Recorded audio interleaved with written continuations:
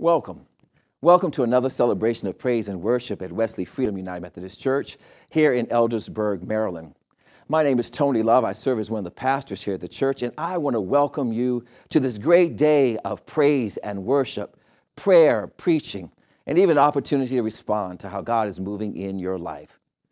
I invite you to come with me as we enter into worship, that we might bless a God who has blessed us over and over again, and we might encounter a God who stands ready to let us know that truly we are precious in God's sight. Come, go with me. Let us enter with thanksgiving and let us praise. Will you join me in responding to God's call to worship? Praise the Lord. Praise the Lord. Praise God in his sanctuary. Praise him in his mighty firmament. Praise him for his mighty deeds. Praise him according to his surpassing greatness. Praise him with trumpet sound. Praise him with lute and harp. Praise him with tambourine and dance. Praise him with strings and pipe. Praise him with clanging cymbals. Praise him with loud clashing cymbals. Let everything that breathes praise the Lord. Praise the Lord. Praise the Lord. And now let us lift our voices to praise the Lord with our opening hymn. Sing praise to God who reigns above.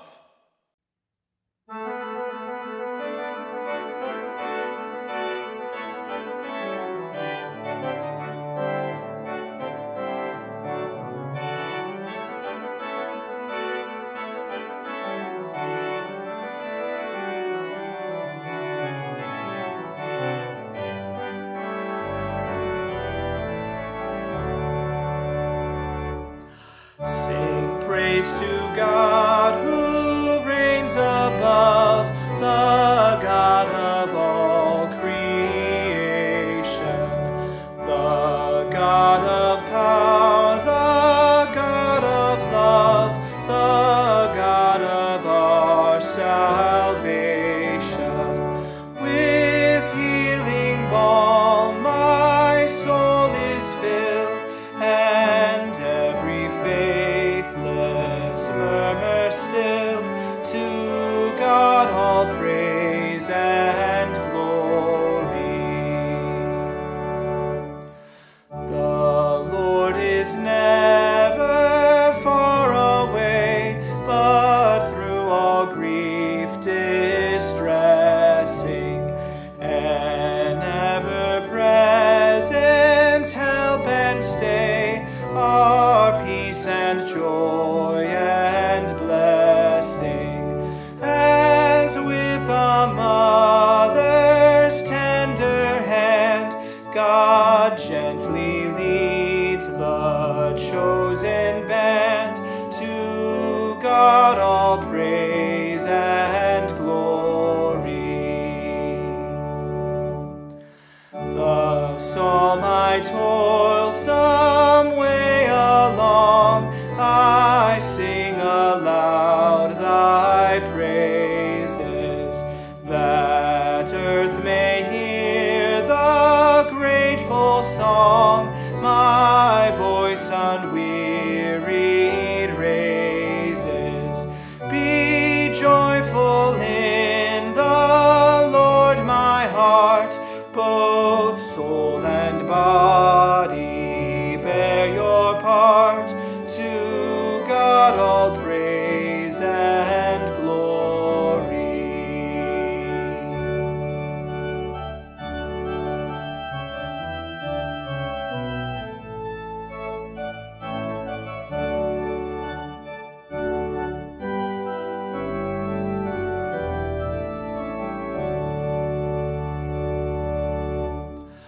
Let all who name Christ's holy name give God all praise and glory. Let all who own his power proclaim aloud the wondrous story. false idol from its throne. For Christ is Lord, and Christ alone. To God all praise and glory.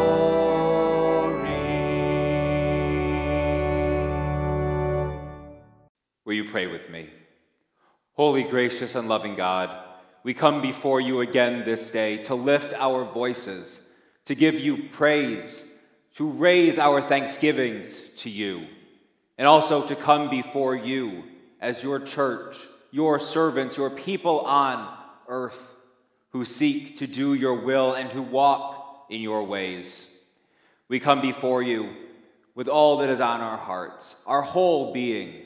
We come before you with those things that have caused us to smile, those things that have caused us to weep. We ask you to be with us in this place. Wherever we're coming from, we ask you to fill it with the power of your Holy Spirit, that now may be a time of true worship, that we may become, even though scattered, joined together as one people in knowing that you are always with us, that we are your body, and we are knit together closer than we can even understand. We ask your spirit of hope and healing to be with all those struggling around the world, anyone fighting disease, anyone whose health needs you to be a comforter and a strengthener. God, you are the great physician. You knit us together in our mother's wombs. You formed our bodies from the dust of the earth, and we entrust our care to you. We know that your plans for us are more wondrous than we can even comprehend, and we ask you to shine your light upon our path, that we may walk in the ways that you have appointed for us. Let us be your true servants here. Let us care for one another. Empower us to truly be the body of your Son, our Savior, Jesus Christ. That same Christ that while he was in ministry with us here on earth, taught us to pray. And so today, we follow in his words and pray to you the prayer he taught us, saying, Our Father, who art in heaven, hallowed be thy name. Thy kingdom come, thy will be done, on earth as it is in heaven. Give us this day our daily bread, and forgive us our trespasses, as we forgive those who trespass against us. And lead us not into temptation, but deliver us from evil. For thine is the kingdom, and the power, and the glory forever. Amen.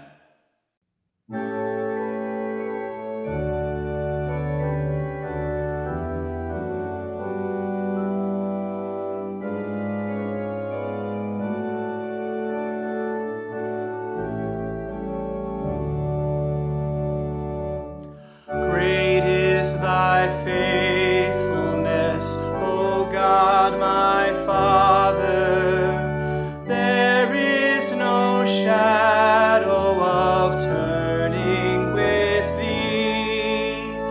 Thou changest not, thy compassions, they fail not. As thou hast been, thou forever wilt be. Thy faithfulness, great is thy faithfulness. Morning by morning, new mercies I see. All I have needed, thy hand hath provided. Great is thy faithfulness, Lord, unto summer and winter and springtime and harvest, sun, moon, and stars in their courses above, join with all nature in manifold witness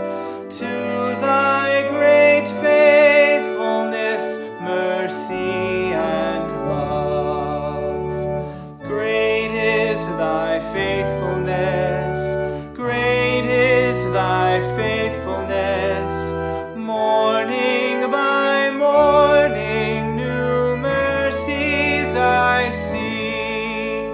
All I have needed, thy hand hath provided. Great is thy faithfulness, Lord, unto me. Pardon for sin and a peace that endureth, thine own dear presence to cheer and to guide, strength for today and bright hope for tomorrow, blessings all mine with 10,000 beside. Great is thy faithfulness, great is thy faithfulness.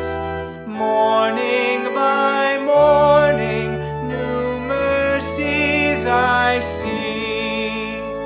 All I have needed, thy hand hath provided. Great is thy faithfulness, Lord, unto me.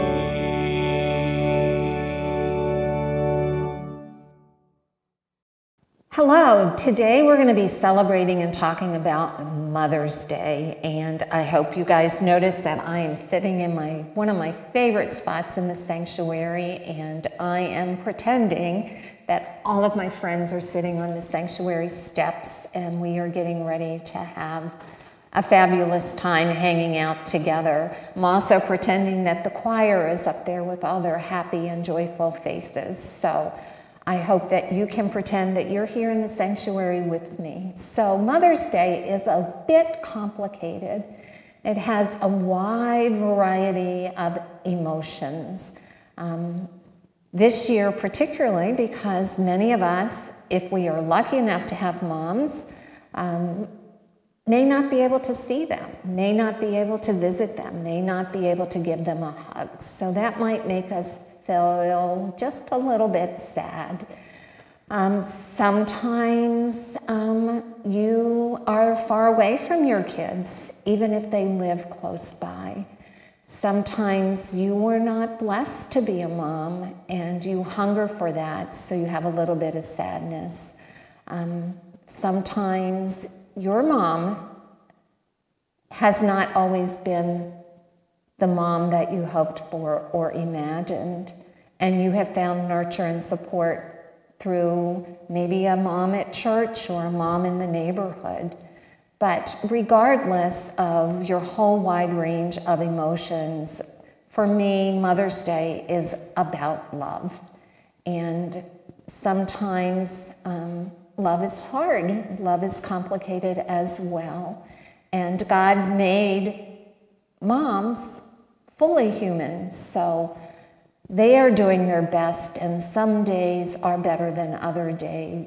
But underneath all of that, there is love. So we are very lucky this morning to be able to go to some of our friends out and about in Eldersburg, and we are going to hear some scripture, and then we are going to hear some reflections on the most important thing my mom taught me. Love is patient and kind. Love is not jealous or boastful or proud or rude. It does not demand its own way. It is not irritable and keeps no record of being wronged. It does not rejoice about injustice, but rejoices whenever the truth wins out. Love never gives up, never loses faith, is always hopeful, and endures through every circumstance.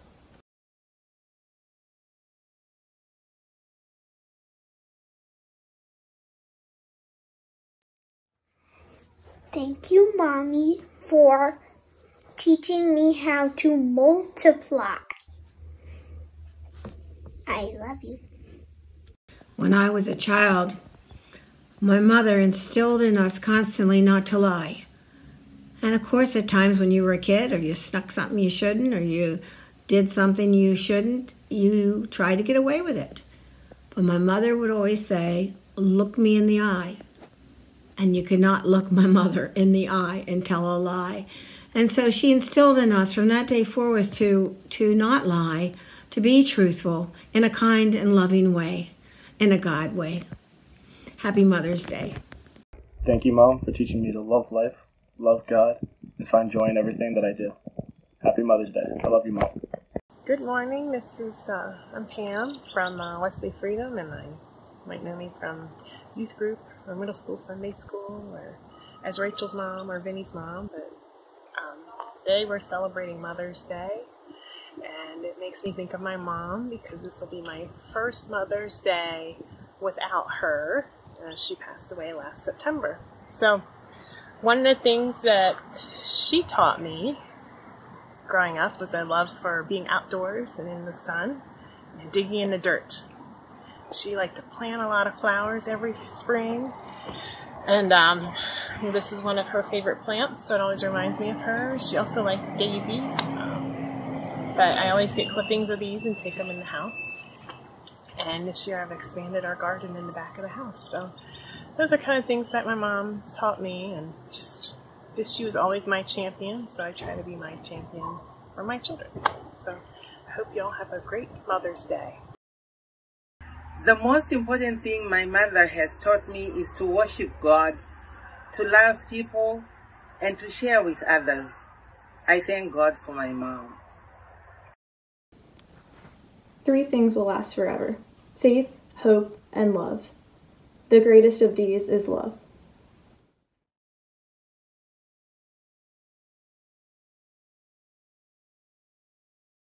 I hope that this has given you some time to reflect about your mom, about the things that maybe she taught you, or maybe you had a spiritual mom and that person taught you some things, or maybe your dad was the one that instilled some special things. Whoever it was, take a chance, an opportunity today, and let them know that. And remember, whether your mom is here, whether you get to see her, whether you get to see your children, that love never ends.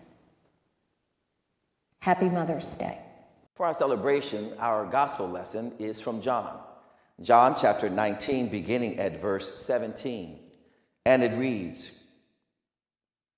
"And he carried the cross to the place known as the skull. In Aramaic, it is the place called Golgotha. There Jesus was nailed to the cross, and on each side of him a man was also nailed to a cross. Pilate ordered the charge against Jesus be written on a board and put above the cross. It read, Jesus of Nazareth, King of the Jews. Those words were written in Hebrew, Latin, and Greek. The place where Jesus was taken wasn't far from the city, and many of the people read the charge against him. So the chief priests went to Pilate and said, "Why did you write that he was King of the Jews? You should have written, he claimed to be King of the Jews." But Pilate told them, "What is written will not be changed." After the soldiers had nailed Jesus to the cross, they divided up his clothes into 4 parts, one for each of them. But his outer garment was made of one single piece of cloth, and it did not have any seams. The soldiers said to each other, "Let's not rip it apart. We will gamble to see who gets it." This happened so that the scriptures would come true, which say, "They divided up my clothes and gambled for my garments." The soldiers then did what they had decided. Jesus' mother stood beside his cross with his sister and Mary, the wife of Clopas. Mary Magdalene was standing there too. When Jesus saw his mother and his favorite disciple with her, he said to his mother, "This man is now your son." Then he said to the disciple, "She is now your mother." From then on, that disciple took her into his own home. This is the word of God for the people of God. Thanks be to God. Amen. Beloved brothers and sisters in faith, greetings of grace and peace to you. On this day that is set aside where we pay tribute to, we acknowledge, we recognize moms, I want to say again, certainly, Happy Mother's Day. Happy Mother's Day to all of the women in our lives who have been such an important part, a significant role model in our lives. We say thank you to moms who have birthed us, moms who have given us life, moms who have stepped up and stepped in, to moms who have showed up and given us guidance, to those who were mothers who chose us, and to mothers that we chose, to mothers who loved us from afar, to mothers who loved us until it hurt, to mothers of yesterday, today, and mothers of tomorrow, to mothers who are no longer here with us. We say thank you. May God just continue to bless you, because with grateful hearts we come acknowledging you this day.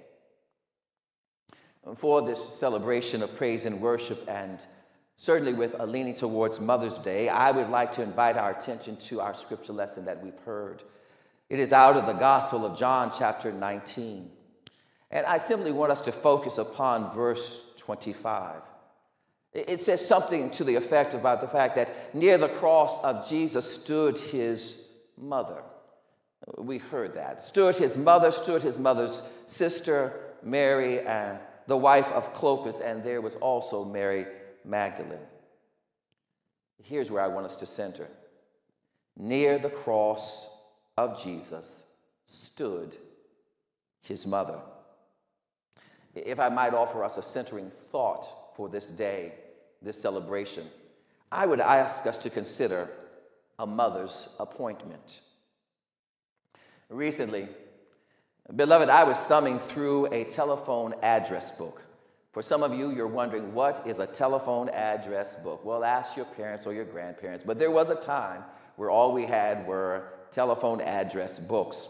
And I came across a business card. It was a business card for my doctor. On the front side was printed my doctor's name along with my doctor's partner's name. There was the address of the office and the important contact numbers. Printed on the back side, there was certainly a logo. And it consisted of a blood pressure cup and that instrument that we are familiar with for certainly examining eyes and ears and throats. It was also on the back side, there was space provided for noting when my next appointment date would be and its time. And at the very bottom of the business card, there was printed this: "We reserve the right to charge for appointments canceled or broken without a 24-hour notice." Now, this is common, it's standard language for doctors or for many professionals who work by appointment. It speaks of the importance that is placed upon making or keeping an appointment. It sounds very contractual. It even has some feel of being very legal. It seems very binding in some regards. I would have us to know that in the dictionary, an appointment is defined as engagement to meet someone. And the root word, appoint, it means to fix as the time or the place for a meeting. I want you to hold that in mind, but let us return back to our scripture lesson. The Bible recorded that near the cross of Jesus stood his mother. Stood his mother. I need you to recall with me. I need you to understand this. I need you to place this in context. After he was celebrated in a procession into the city with loud shouts of Hosanna and the waving of palm branches, after he was sharing the Last Supper with his disciples, after the betrayal by Judas in the garden there, where Judas, a follower of Jesus, sold Jesus out for 30 pieces of silver, after Jesus has been led to the high priest's home and then to Pilate's headquarters, where Pilate found him not guilty of any crime, after the crowds have cried out the name of Barabbas to be released, stood his mother. After the thorns have been braided into a crown, falling along the way of Calvary, having to ask that Simon would be employed to help Jesus carry his cross, after being nailed to the cross, stood his mother. Joseph, his earthly father, was not there. All but the beloved disciple John, all the other disciples were nowhere to be found. A few faithful women had been in ministry with him. They are there with him, and there stood his mother. Stood. She wasn't bent over or broken. Mary knows that her son, her child, her baby, has been wrongly accused, falsely charged, been denied a fair trial, sentenced unjustly, an innocent man. It is her baby boy is facing death, the death penalty for a crime he didn't commit. There she stood. In the Greek, the word steo is used for stood. It means to stand, but it also means appoint. Saints of God, Mary, his mother, stood near the cross, his cross, because she had an appointment. She had, as his mother, a fixed time and place for meeting her son and her Savior. A divinely designed appointment that she could not miss or cancel, because that is who she was. She was his mother. Not Mary, but his mother. Note how John penned it. Near the cross of Jesus stood his mother, not Mary. I submit to you on this day, John uses the title Mary and not her name. He uses the title of mother and not her name Mary to display for us, the reader, the characteristics of a mother. A mother is one who makes appointments with and for her child or children, even when the appointment may not be pleasant or favorable. Mother will be there. Even when we have disappointed our mothers with our decisions or our choices or our actions or our behaviors, our comments, our remarks, our attitude, our neglect or rebellion, mother is there. When you push the Greek word steo, stood, it not only means appoint, but it also implies covenant. Covenant is a strong word defined as a compact or agreement or a mutual agreement. We might say it's a contract, it's a bond between parties or persons to do something or to refrain from something or some action. His mother stood near his cross because she was in covenant with him. She was in covenant with him since his birth in a manger, there with him in the cradle, his teenage years, his years of being in ministry. She had a pact with Jesus, her son. She had a pact with him who would be her Savior that did not end because of the shame of death upon a cross. She, his mother, she stood. She had an appointment. She was in covenant relationship with him from the beginning until the end. Near the cross of Jesus stood his mother. A dear friend of mine shares a story about how history records in these United States of America, during times when there were strain between race relationships. There were parts of our society where the haves and there were the have-nots, and there were the privileged and there were those who were not privileged. It was a time where signs were across these states that indicated for whites only, or it might have said for coloreds only. But she talks about how history will record that oftentimes in court, when young men of color would go to court, and they would be there ready to be sentenced by a judge who was Caucasian, in an effort to humiliate, in an effort to bring shame not only to the young man, but also to the parent who had come, who was often more than likely the mother who was able to get off from work, or the mother who was staying at home who could accompany her child to court. The judge would request that not only that the son would stand, but would ask the mother to stand as well. And when pronouncing the sentence, it was as if the judge was saying, not only on your child, but also on you as a mother, I pronounce this sentence. And so the mother would be there to take the humiliation, the sting, and the pain of her child's sentence. A mother would be there.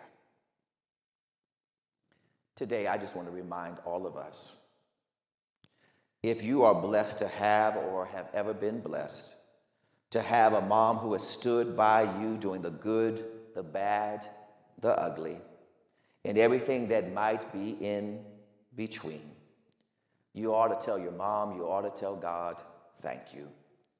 If you've ever been blessed or have been blessed to know a mother who has stood by you during your foolishness, you ought to take the time today to lift your voice and tell her and tell God, thank you. If you have ever been blessed to receive love from or have ever received mama's love as she has stood by you during difficult times, when others may have walked away, turned their backs on you, have left you or shunned you or talked about you, but you have known your mother has stood there with you, you ought to tell her and tell God, thank you. In our scripture lesson today, Mary, his mother, she's a reflection of our God, a God who is tender, committed, and very much loyal. There's a songwriter who penned words that said, God has always stood by my side. God has always been my guide. Whatever I need, I just pray, because I know that the Lord will make a way. God has always stood right by my side. Through many heartaches and pains, through the storm and through the rain. Sometimes when I was too weak to carry on, but God gave me strength, made me strong. God has always stood right by my side.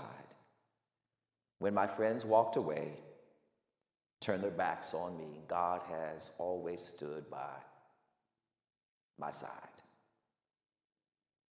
God shows up in Mary, the mother who stood by the cross of her son, Jesus. And today we ought to take a moment to celebrate all those mamas who have stood by us, have been by us. So, beloved, take a moment. Take a moment to call your mom, reach out to your mom, hug your mom, kiss your mom. Say thank you to the mom who has showed up in your life and has always stood by you. God bless and amen. Brothers and sisters, as you continue just to bask in God's presence and give thanks for those mothers who are in your life, I also want to invite you to give thanks to God for the gift of Jesus. I want to take a moment in our celebration just to say, if on today there is a feeling within your being, in your soul, in your spirit, that you would trust this God who shows up in Mary, trust this God who shows up in Jesus, and today you would make this a day of decision to choose Jesus to be friend, Lord, and Savior, then I want to offer you the opportunity on behalf of your brothers and sisters who gather at Wesley Freedom, on behalf of your brothers and sisters in faith, if you would acknowledge Jesus to be the Christ, if you would believe that God has done a work in Christ Jesus to redeem and save your soul, if you would confess you are certainly a sinner in need of a Savior, I believe on your behalf, I believe with you today you have been saved. And I rejoice in your salvation. I rejoice in your being placed in right relationship with God the Almighty. And I would pray that you will find yourself some friends and find yourself a faith family that will encourage you to continue to grow up in knowledge of Jesus Christ, to grow up in grace, to grow up in faith. It does our hearts good to know that another soul has been saved. I give thanks for you this day. Well, please stay blessed. Take care of yourselves. Amen. Family and friends, each time we gather together for worship, we bring ourselves before God with all that we are. We come with our prayers. We come dedicating ourselves to God's service. We come bearing witness. We come with our praise and our prayers. But we also come before God with our gifts. We know that God has given us all that we have, and God commands us that because we serve God, we serve others in God's name. Your continued faithfulness in giving allows us to continue our ministries here in Eldersburg and the ministries of the United Methodist Church around the world. Because of your faithfulness, we continue to be able to feed our neighbors in Eldersburg. Because of your faithfulness, we continue to be able to be a presence in this community, bringing God's love, bringing words of comfort, bringing care to your neighbors, to your friends, to those on your doorstep in need of help. This is because you continue to be faithful. And so today, we invite you to continue your generosity through giving. Wesley Freedom, at our website, wesleyfreedom.org, has a link to give online. You can also mail in offerings to 961 Johnsville Road in Eldersburg, Maryland. Please give generously and give with cheerful hearts.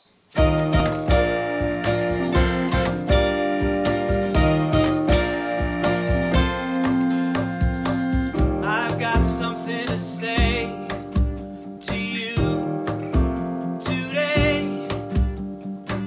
Every time I try to hide, you find me anyway.